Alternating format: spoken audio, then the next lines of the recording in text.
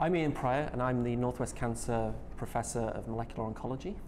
I'm interested in cell communication networks and how they work in normal cells and how they go wrong in cancer cells. And a lot of these networks are targets for cancer drugs. And what happens with a lot of patients is they get treated with these brilliant cancer drugs and then over time they become resistant to them.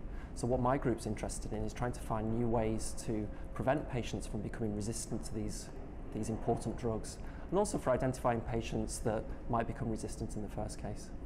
I've always enjoyed science all the way through school, and what appeals to me most is the fact that we're like modern day explorers. We're exploring new worlds, and the benefit of what we do is that we find things out that could potentially have a positive impact on society and also our health.